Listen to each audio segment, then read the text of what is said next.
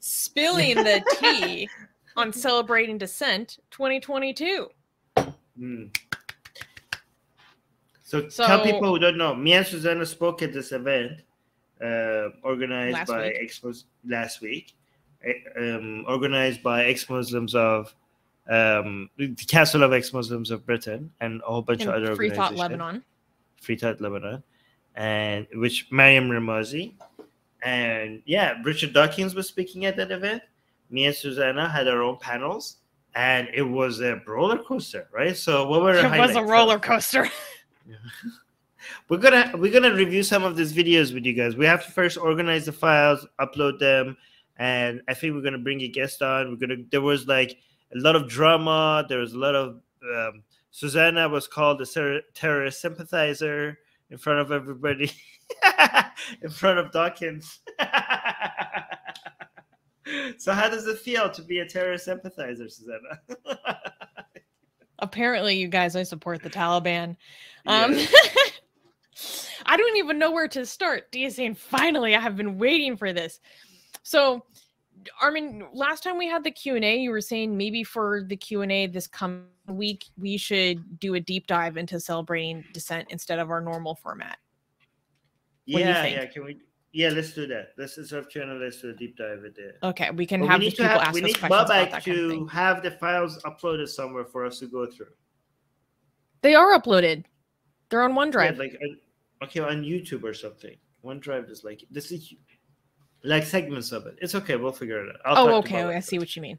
Yeah. But yeah, I don't even know what to get into. There were so many moments. I think, okay, so let's just talk about what Armin is referring to. So I was on the first panel of the entire conference, and we can do a dissection of my panel because I have my own thoughts and feelings about it. I'm just extremely self-critical, so I think it was like my living nightmare. But everyone else is like, you're fine. I thought she did great. She thinks she didn't do good. I think she was one of the best speakers, but she doesn't think so.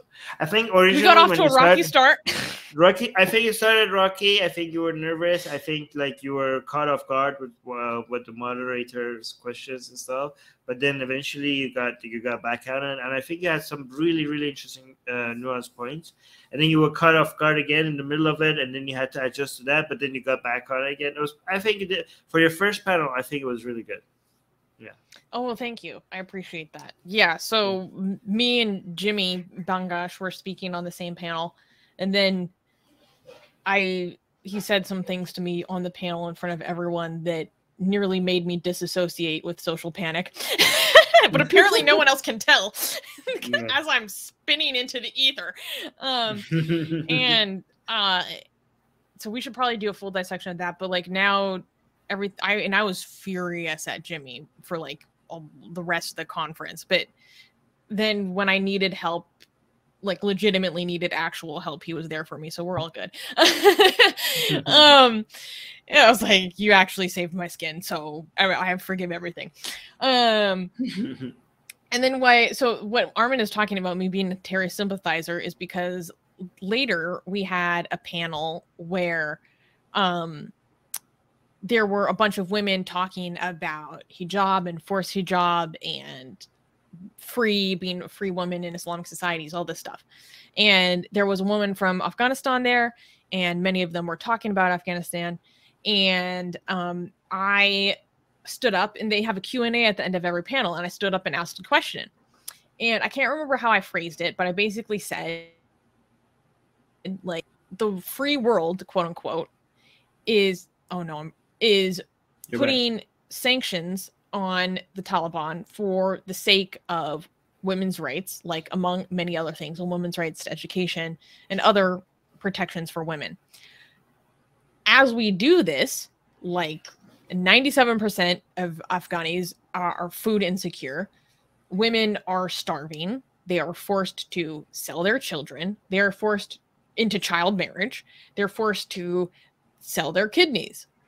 And I basically asked the question, are we harming women in our attempt to fight for their rights or whatever? And this woman from Afghanistan stands up in the audience to respond and ask a question, and she starts railing at me. And it actually took me a second to realize that she was railing at me. And she started looking at you. Wait, why can't I hear you right now? Just a second. Guys, it was so, imagine a victim of this whole mess in Afghanistan, like a woman who is actually suffering under the hands of Taliban, calling you out, okay, as somebody who is taking the side of her oppressors, okay, simply because Susanna was asking a question on, I mean, it's a legitimate question. And I think like a lot of, I don't know if I should say this. I could get into a lot of trouble by saying this, right? But Susanna's question, well, I'll ask Susanna when she's back whether I could say this or not. Oh, you can hear me? I'm back. Well, Susanna's question it's a good one, okay? Susanna's question is like, we have a lot of Afghani women. Like what we pay attention to, the secular world, the liberal world, pays attention to Afghani women in the major cities who were being educated, who had access to a better life right now. They had jobs, they were becoming professionals, and Afghanistan was like, at least when it comes to women's rights, was now moving ahead of Iran, right? Women were very present and becoming very educated in Afghanistan. And all of that because of Taliban has been taken away from them. Their rights, their freedom, their right to a career, their right to freedom, their right to autonomy, to control over their lives, all of that is being taken away from them. So that's the cost, right? However, on the other hand, there are a lot of other women in Afghanistan that are suffering from starvation, okay, because of many things, including Taliban's mismanagement, okay, the pandemic, Ukraine war, but also the sanctions on Afghanistan and the fact that a lot of assets of Afghanistan have been frozen, and also because of the Taliban has not been recognized. I mean, we're not saying they should or shouldn't be, but this is a discussion, right?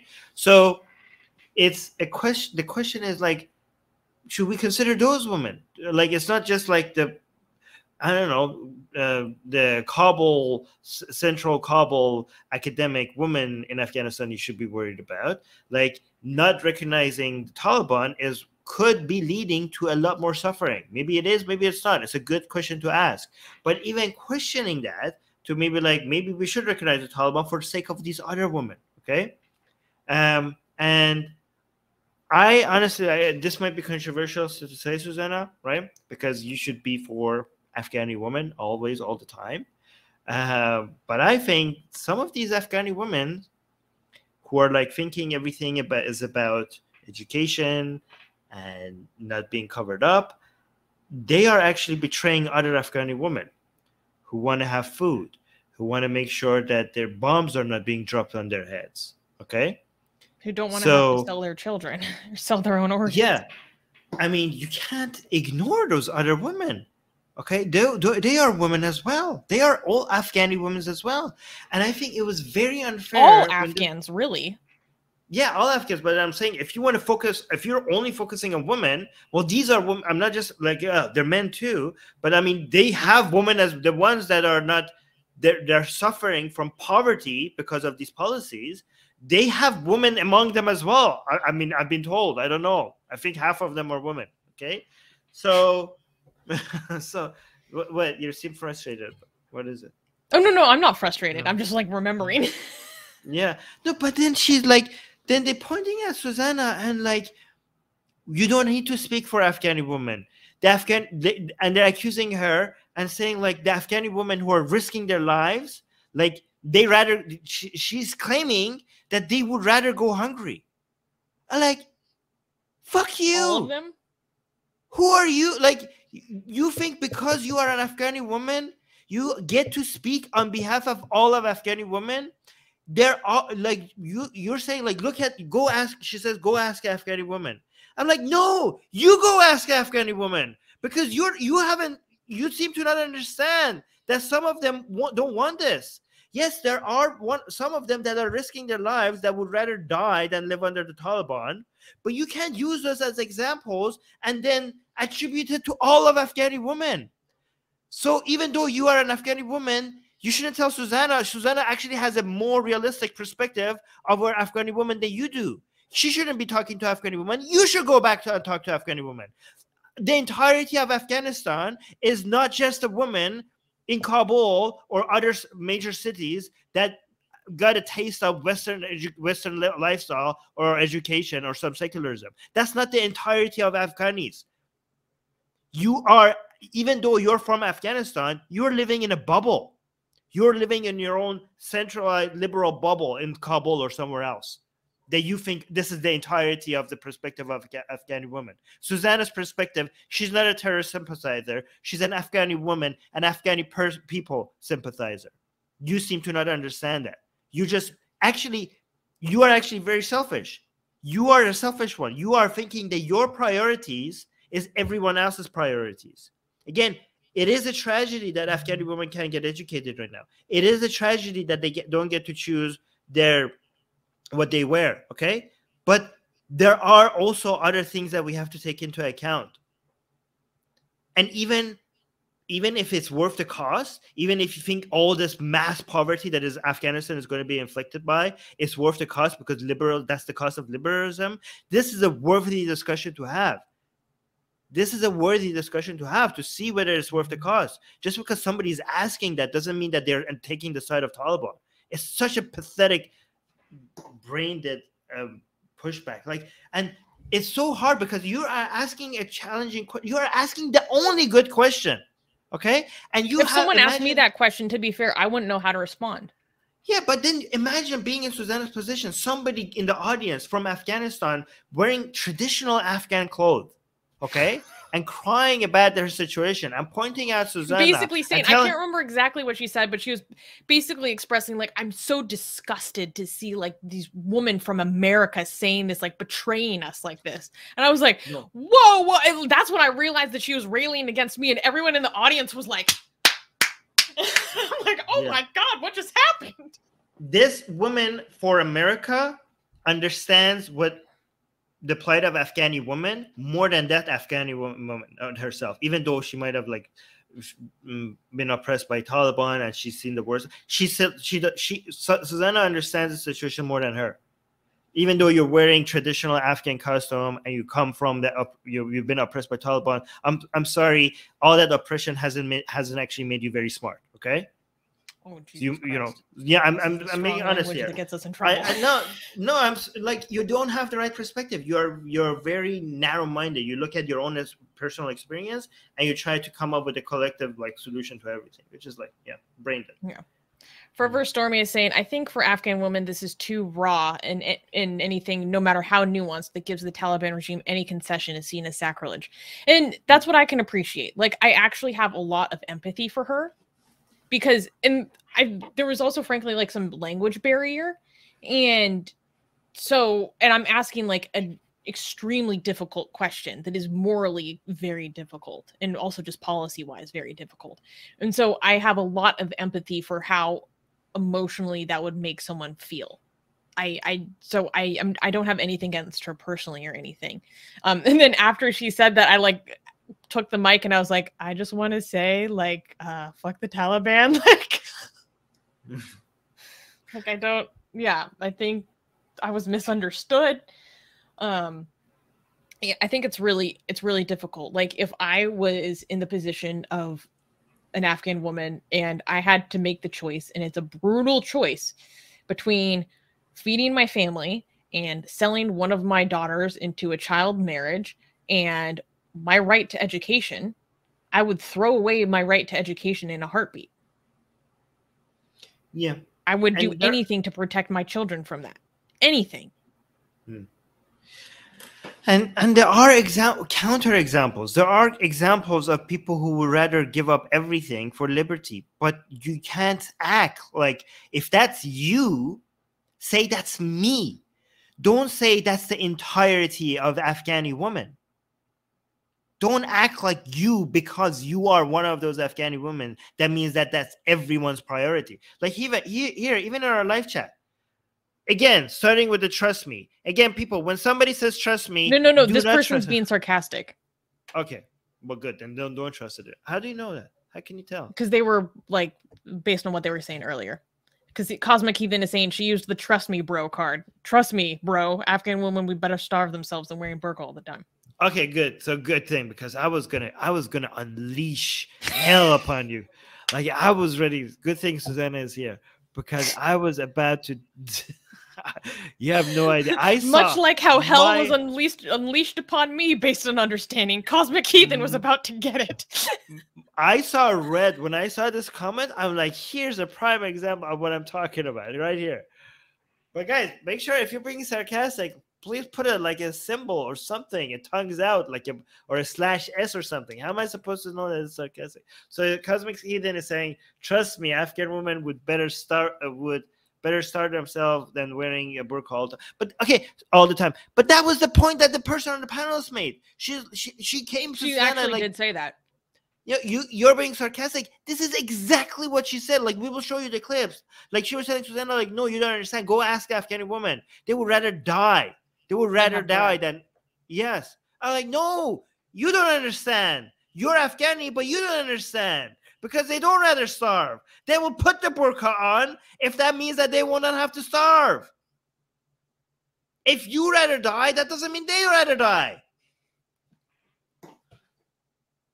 Yeah, it was wild. I know, and then at first I was like really uncomfortable, and I have severe social anxiety, so like I cannot tell you how badly everything in my body was physically telling me that I need to disappear. Cosmic Heathen is saying, thanks Susie for saving me. And then afterwards I was like, oh wait, no, this was like not my fault. And a lot of people came up to me and were like, I actually agree with your point. Like, I don't think what we're doing is right. Or and then it became a joke. I was like, are you sure you want to be seen with a terrorist sympathizer right now? Yeah. It was pretty wild. Is there any other, do we want to talk about the drama you started on your panel, Armin? Yeah, I made like half the audience boo me, actually, I think. I don't know, was it half the audience? But I had to like, I as soon as I got the mic and said, people realize what I'm going to say. There was like a wave of negative energy coming at me from the But on your face, you were like this. You're like, ooh, I know. Don't do it, Armin. And he was like, I'm going to do it. Like, in your face, you can see how you're like, oh my God. Oh, yeah. I thought oh my. Should we give the context? Go ahead. You go. So, yeah, I don't know how much we might want to save some juicy stuff for our Q&A, or maybe on the Q&A we can do some choice like clip viewing and we can actually watch it back. What do you think? Yeah. Okay. But give them some. So basically, Armin was on a panel with a bunch of people, and they were talking about God and morality and all this stuff. And it was like a bunch of men, lovely people, and then one woman whose name is journalist Khadija Khan. And then so it was the Q&A portion, and all of a sudden this person stands up in the audience who happens to actually be another speaker and says, I'm paraphrasing, like, I just want to say that even in the secular movement, like, the patriarchy is still alive and you're not letting her talk at all, and this is like male dominance and all this stuff. And everyone in the audience, like, at least where I was sitting, because we in the front row, we were looking at each other, we're like, what the fuck? Patriarchy, what? And then it just derails. Everything derails. Wait, it didn't derail until it didn't derail because other people were like completely submitting to this claim. I mean, I was waiting for the mic until nothing happened. Not until everyone. The mic got. Well, okay, you tell it as you remember. No, so like she said it, and then people just went with it, and were like, yeah, and nobody responded to that, and I was just waiting for the mic so I could respond to that. And then as soon as I got the mic, and people realized that I'm going to push back on this patriarchy claim. No, it's not just unleash. You were about to unload. Yeah, no, but the audience were like, and just like trying to make me not respond. I want to rewatch this video, but I think there was a groundswell of. Yeah, but I think the audience were trying to convince me to just let it go, okay? Because this is very, very feminist audience, okay?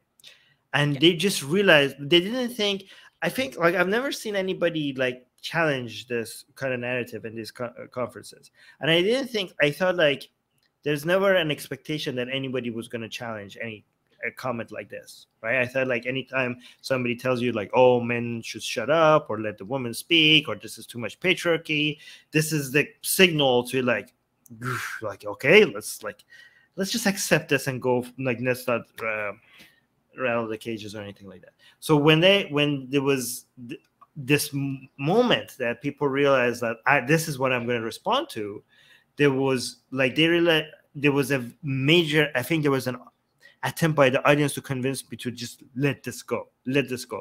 And at that moment, I connected Walid also. Okay, Walid was the mod of our panel, and I think he could have decided to shut this down. And because I was the entire time during the panel, you could see that I'm always looking at Walid because he's like the moderator, and I'm also like trying to get signals from him whether it's okay for me to say something or continue or not. So he had the power to shut me down, and he decided to not shut me down. Okay, he decided to let me go. So he was like, "Do it, my son."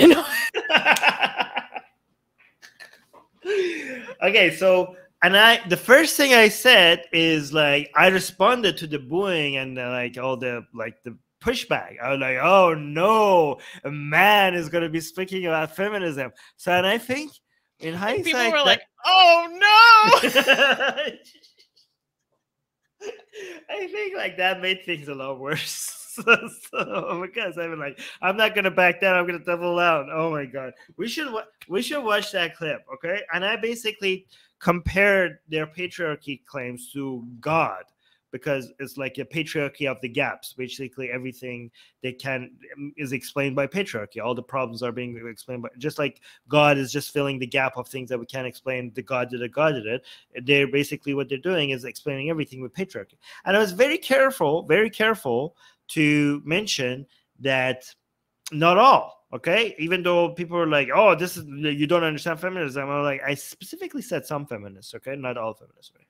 But also, Khadija herself on the panel, who was the woman on our panel, she also said, like, this is not, like, this was, she feels like she wasn't, her right, like, wasn't taken, her speaking time wasn't taken away from her. Guys, like, go back and look at the video. Every single time she requested the mic, even if sitting next to each other, Armin and Khadija. I was sitting right next to her, okay? There was a time before this claim of patriarchy was being made, I really wanted to say something, okay? And she said, can I have the mic? And against my self-interest, which is hard for me to do, because I noticed that she hadn't been speaking for a while. I was like, I gave her the mic, okay? So, and I don't do that usually, okay? I was like, it's my turn. So I was like, it was, but after that, they're telling like, oh, you don't let her speak. They claim that I took the mic away from her. I was like, I specifically remember that it was the opposite. I had the mic. I wanted to say something, and she requested the mic, and I gave it to her. And I'm still being called like we're taking speaking time away from her, and it's a patriarchy. Like, maybe I'm misremembering things. Maybe this is false memory. So we will rewatch everything that happened and the pushback and what I said, because and we'll see what happens. But also, I'm not gonna go into more. We'll watch this together and we'll see what happens. Oh my gosh, it was delicious. And then there was even more pushback saying I need to say what real feminism is. And then Miriam said this is why we don't have too many men on a panel. And the thing is, it had nothing to do with there being too many men on the panel. There were supposed to be 2 other women on the panel, but they couldn't make it. So this isn't a result of the underrepresentation of women. This is because the women who were supposed to be there dropped out. Yeah. Well, I mean, I have something to say. Never mind. I'm not going to say more because I could get in trouble. I was going to say something in general. We should also, when we do a full deep dive, we need to talk about the turfy aspect of this conference. Wait, I don't know if TERF people like to be called TERF. Is that like an insulting term? They consider it a slur, but just for the sake of people more quickly understanding what kind of position I'm talking about, I use the term. What for do convenience. what do they prefer to be called? I think don't they would know, be radical feminists, real, maybe? no, real feminists. I think they would like to be called real Probably. feminists. Yeah, okay. I don't know. What do TERFs like to be called? We have to figure out, because I think most feminists in that conference were what other people call them TERFs, right? So we want to make Yeah. sure that we don't want to refer to them as TERF if they hate being called TERFs. I don't know. They do think it is a slur. Okay, so we should figure out. We should say what some people refer to as TERF. How about that? Okay. Yeah. It's By the just way, the easiest people way are to making. explain. Oh, I remember. Yeah. I remember some Jimmy was making fun of me for saying not all, okay? And I'm like, apparently I need to say it even more, because on this panel, even though when I said like not all feminists, this is how some feminists take it this far, the pushback against me from the audience was that I don't understand how nuanced feminism is, and this is not what if I studied feminism, I would understand that they don't. What I'm saying is not, feminism is a lot more complicated and nuanced than this. I was like, I did not, even after I said this is not what all feminists say. Okay, there are specific people within feminism. So it is justified for me to keep saying not all, because it's apparently I should have said even more, not less. So there you go. Mm-hmm. Yeah. Armin, I have a question. Besides the speakers and the panels and blah blah blah, what is your favorite memory from the conference? My favorite memory from the conference is how many times I was name dropped on panels that I wasn't on.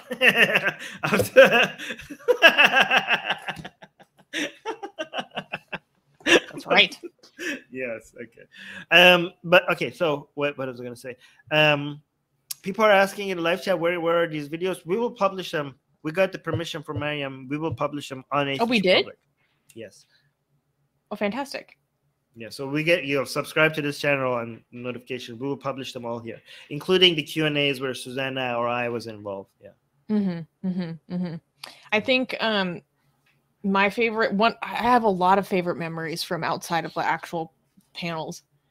I think one of my favorite memories is on the private dinner we had for speakers on Sunday. How you. Vidu Vids, Hara Sultan, and Sohail Ahmad had I'm calling it the Great Horniness Debate. You guys had a debate after a few drinks about women's horniness. It was hilarious. And Armin came out as a strong defender of the horniness of women. You're welcome, woman. It was so funny. There were men arguing against your right to drip, and I was protecting it. Okay. No. It's not about the right to. They were just talking about the likelihood of, on average, across a population.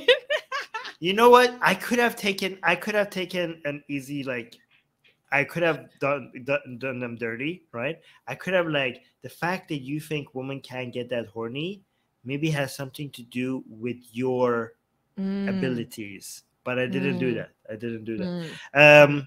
Okay, so somebody, Nub, I don't know who, I can't read the name, is asking, can I ask what your email is so I can potentially send that to Bill Jensen? Bill Jensen is that Christian guy, right?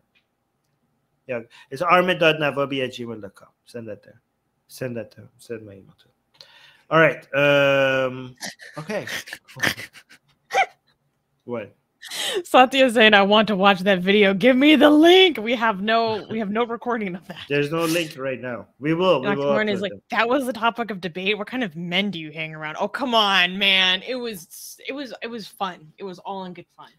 Susanna was there and she was having fun, even though I was having the time of my life. This is why you need men, because women don't defend women getting horny. Okay, they will just watch there and just like confirm what you're saying, but they don't get involved because of all the shame because that they have we don't have through. the testosterone to do it. No, because you're ashamed. You're ashamed. You can't take the pressure. So I'm here defending you. You're welcome. This is why you need men. Thank you. Yes. This is why you need masculinity. Okay, it's not all toxic. God. It's actually helpful. Long live the patriarchy. I was gonna say that in the panel when it's over. If I wanted to be a major rebel, once the whole panel is over, I would like, long live the patriarchy. What would happen if I said that? Would that be too much? We need to be invited back, Armin. I'm joking. This is a joke. This is a joke. This is a joke. The white knight of horniness. Ah!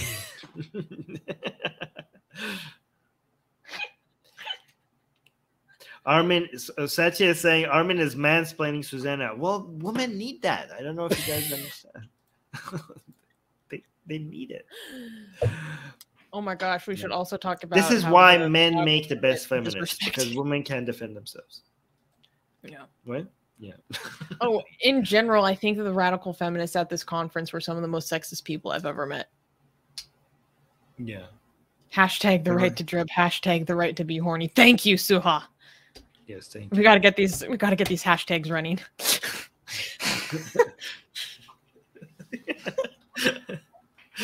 All right. All right. Wait, Armin, I want to get a screenshot of us. Okay, so do a salute at the same.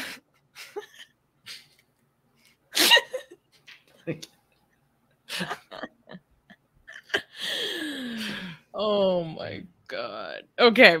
Atheist Republic needs your help. We have been the target of many legal attacks by Hindu nationalists ever since our founder, Armin Navabi, blasphemed against Hindu deities. We have retained legal counsel to help us defend our access to our community in India. We have started a fundraiser that will help us afford to tackle many legal issues, including judicial harassment and censorship. Whatever you can contribute will go a long ways in helping us in this fight. Link in the description below.